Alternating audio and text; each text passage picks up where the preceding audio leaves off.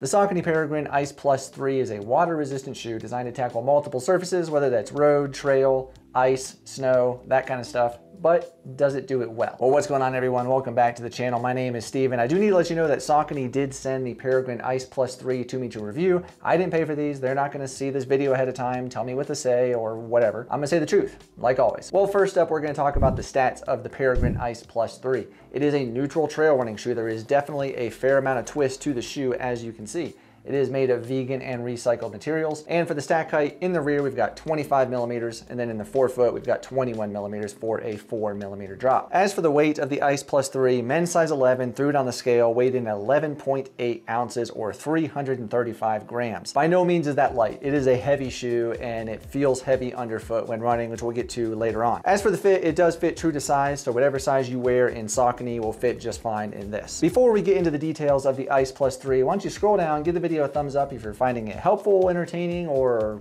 you like my orange shirt. I don't care. Give it a thumbs up. That would be really cool and much appreciated. Well, let's move on and talk about the upper of the ICE Plus 3. It is a water-resistant upper with the Run Shield material designed to keep your foot dry and comfortable on those runs. I gotta say, in my testing, it did just that. The upper kept the slush out, kept the snow out. My foot did stay dry, and it has that form-fit design in the upper of this last, and it gives you kind of a personalized feel to your foot. It really hugs it well and gives you a good feel. The tongue here of the Peregrine ICE Plus 3 seems to be about the same as the tongue on the Peregrine 12.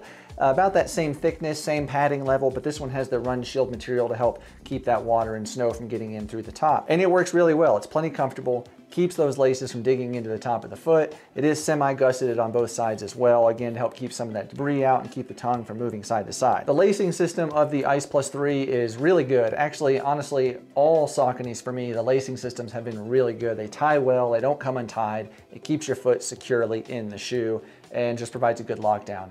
At the bottom of the lacing system, you can see there is a gator clip, which is really good for this being a Run Shield material designed for running out in the snow and ice. You can then wear those gaiters to help keep the snow and ice from getting inside the shoe, which is a big plus. And I have had a good lockdown. I have not needed to tie the runner's knot, but if you do, there is the extra eyelet right there just in case you need to do that. Part of the great lockdown that the ICE Plus 3 has is from this heel cup. It is a really nice, comfortable, well-padded heel cup.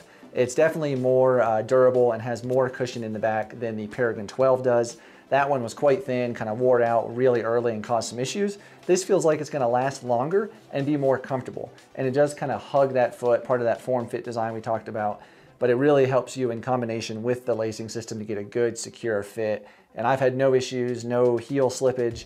It's really good and secure. Take a look at the rear of the shoe. You can see there is a little pull tab in the back, which has some reflective material, and the heel counter is pretty stout. There's really not a lot of give to it there. A little bit at the top. Again, that's gonna help with some of that stability and the heel lockdown of the shoe. As for the toe box of the ICE Plus 3, it felt plenty adequate for my foot. You know, I've got a standard width foot, and honestly with these, I could move my toes around inside a little bit. It felt really good. I will say though, if you have a wide foot, unfortunately this is not available in a wide. Looking at the upper, you can see that there is this overlay at the bottom. It's like a rubberized material, and it's designed again to help keep some of those elements out as you're running through the winter, whether that's slush, ice, or snow. And it worked, it kept my foot dry. And also towards the back of the shoe, you can see the ICE Plus, and on this side, the same thing. And that is reflective, so it does have some safety built into the shoe as well if you're running at night. Moving on to the midsole of the Peregrine ICE Plus 3, Saucony says it's a softer compound of their Power Run midsole foam designed to give more cushion and less weight. I gotta say though, in testing, it felt pretty flat and unresponsive. Didn't really feel very cushioned at all. I mean, honestly, it just felt kind of blah. It wasn't exciting. It wasn't fun to run in. I mean, granted, people are not gonna be choosing the shoe to go do speed work in. I certainly would not. Inside the ICE Plus 3, there is a sock liner in here of Power Run Plus material. It's supposed to be more cushioning, give you a little bit extra there. Honestly though, I didn't feel anything. There really is not a lot of cushioning with this shoe. It's just, unfortunately, a boring experience to run in. So let's talk about the outsole of the ICE Plus 3. You can see it is pretty different. This does not look like a normal trail shoe. This is Saucony's PowerTrack ICE platform. You can see the lugs, which are 3.5 millimeters in depth, are shaped quite a bit differently. You can see that they're a lot wider and they're not very aggressive. It's just a wider, larger contact patch to provide more contact with that surface. Supposed to give you good grip in snow and ice. My results in testing though varied greatly depending on what kind of surface I was running on. If I was running on like a road that had ice with some really hard packed snow, like say a car had been driven over it many times, they had really good traction. That larger contact patch, it worked with the ice and the snow. It gave you really good grip. However, if it was truly ice, like, you know, the very clear kind of shiny stuff, really no grip, no different than a regular trail shoe. When I ran on like a dirt or crushed gravel trail with these over top of, let's say, ice, some snow, some slush, kind of your typical kind of stuff, honestly, the grip was okay, but really it did not feel any better whatsoever. And honestly, I think a regular trail shoe from Saucony would probably give you more grip than these. Those just dig in a little bit better, where these, that wider contact patch doesn't really dig in as much.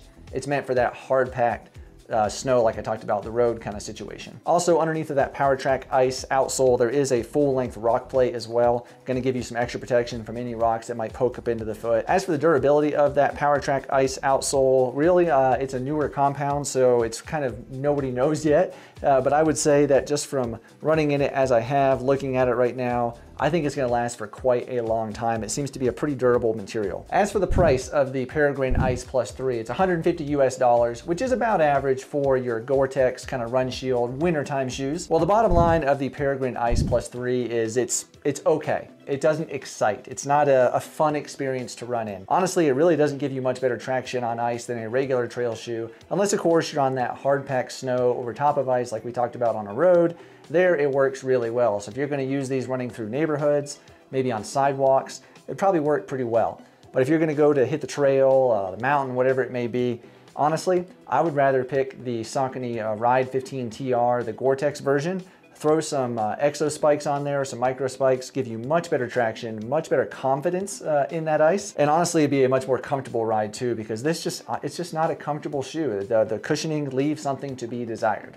Comfort. Well, let us know below in the comments if you have tried the ICE Plus 3, what your experience has been. Did it give you good traction? Did it not really do much better than a regular trail shoe? Let us know. I'm sure everybody would really appreciate those comments down below. Well, thank you for watching. I do appreciate you all very much. If you haven't already, don't forget to give that video a thumbs up. It does help out a lot. And also, why don't you go ahead and take a look at the Saucony Ride 15 TR video on your screen. It's not the Gore-Tex version, but same shoe, just different upper. So check that out. And then on this side, I'll put a playlist of some other Saucony shoes to check out also. Thank you for watching. I'll see you on the next one.